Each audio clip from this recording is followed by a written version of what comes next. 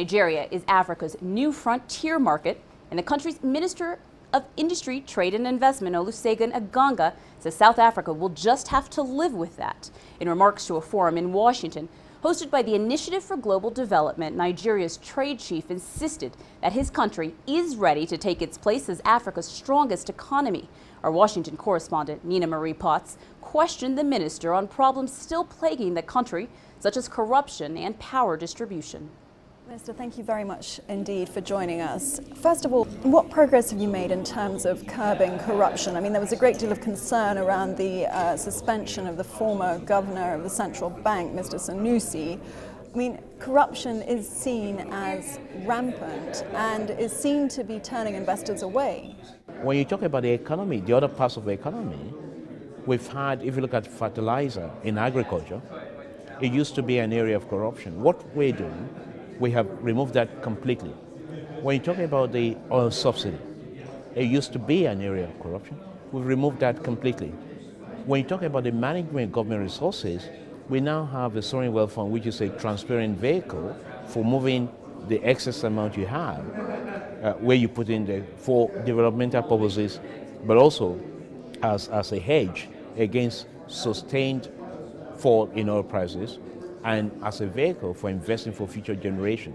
Nigeria still has a huge power problem, despite the fact that you've privatized large sectors of the power industry.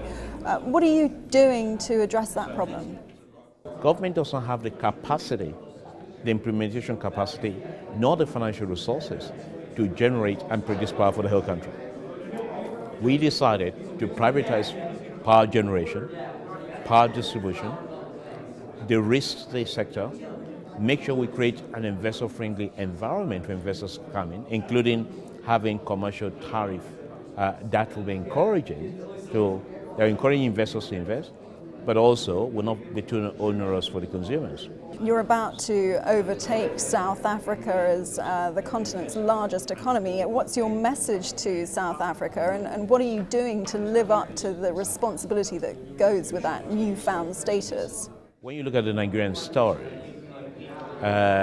1 in 4 or 1 in 5 black African is a Nigerian. We've always played that role for many years. Even when South Africa, under the apartheid regime, Nigeria played a major leadership role. We have always played that leadership role. Now, the fact that we're going to be the #1 economy in Africa after the rebasing, I don't think that's going to change anything much. Today, there's a very good understanding and working relation between Nigeria and South Africa, for example. It's not going to be a surprise to South Africa that we're overtaking them. We should. When you look at the sheer size of Nigeria, you know, we're talking about a country that is about 167 million people, a country that's growing at 3% per annum, a country that is likely to be the 3rd largest nation in the world by 2070, with abundant resources.